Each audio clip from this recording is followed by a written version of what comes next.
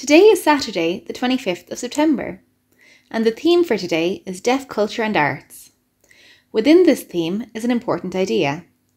We deaf people have a definite culture of our own, an identity and a language, a culture that is ours.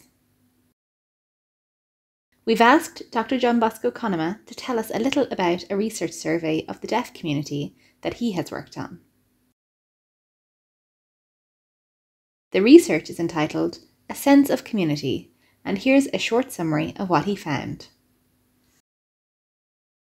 Have a look at this slogan, language is culture and culture is language. It's a well-known phrase that people often say. You cannot separate language from culture. They're intertwined, just inseparable. So what does that mean in practice? Well, some people may have spoken French as their native language, along with a French accent, and when the language is overheard, the person is recognised as French, belonging to France. A Chinese native speaker in their language might be recognised as being from China. So in much the same way, sign language is strongly associated with the culture it exists within and an identity where sign language is a person's preferred language. So personal names, behaviour, storytelling, how I like to receive and access information so I can fully grasp and comprehend it, these things are all connected to my identity. So culture and language are both present within that identity. Culture, language and ways of thinking are also related. When we deaf people have gone into education, traditionally we've struggled being taught through English and would have preferred our own language, the language we think in, to understand and appreciate the context. Of course, it's hard to isolate and separate out language and culture, being so interrelated and enmeshed. And they constantly change over time too. Take the sign for a telephone.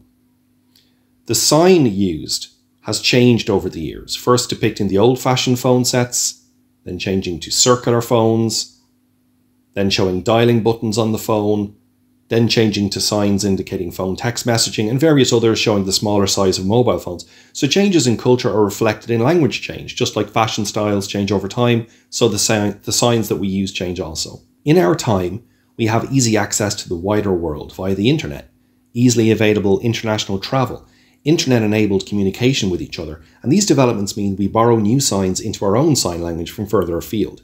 Our language is influenced by and influences others. The way that we think, our identity, these things change too, but how do we separate out what language is from what culture is given their close connection?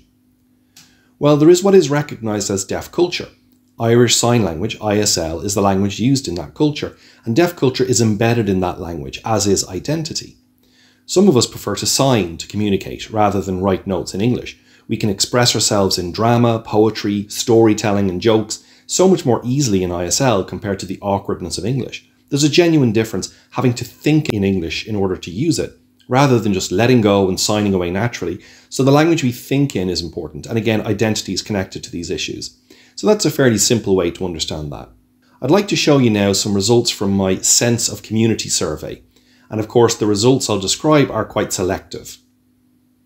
I'll give you some time to read through the statements on this first table.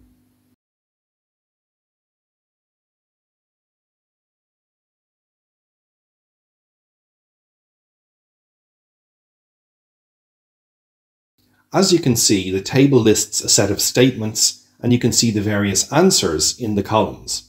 Possible responses to statements were fully agree, mostly agree, somewhat agree, not sure, or not at all. The 270 respondents, most of whom were deaf, were given the statement, Irish Sign Language is the key that holds the community together. 70% of respondents fully agreed, with 20% saying they mostly agreed. That's a combined figure of about 90%, or, including somewhat agree answers, 97%. So it's clear there is a belief that language, sign language, has culture intrinsic to it and that ISL and the community are connected. The next statement was, this community is accessible to me because its members use ISL. Again, high percentages in agreement, about 90 to 95%. The next statement was, I am comfortable with the community because its members use Irish Sign Language to express their views and stories.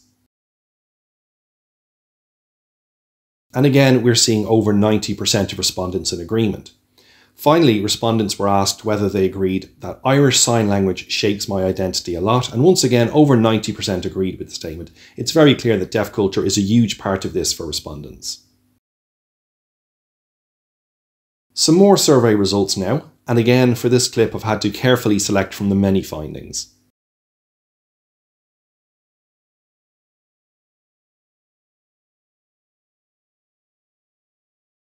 So you'll have seen more of those types of statements in that table there. The statement was put to respondents, being a member of this community makes me feel good. So once more, over 90% agreed either fully, mostly, or somewhat with the statement.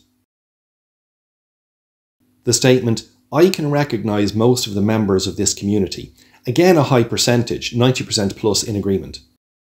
The statement, this community has symbols and expressions of membership such as Irish Sign Language, deaf culture, events, mannerisms, logos, landmarks, and flags that people can recognise.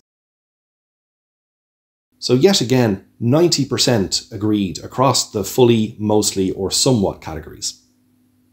And it is very important to me to be part of this community. We still see a high percentage of agreement with this statement from respondents, over 90%. So, to bring this into today's theme of deaf culture, yes, deaf culture exists, as is proved by these survey results. It also shows that identity and ways of thinking are also connected to ISL. Happy Deaf Culture Day.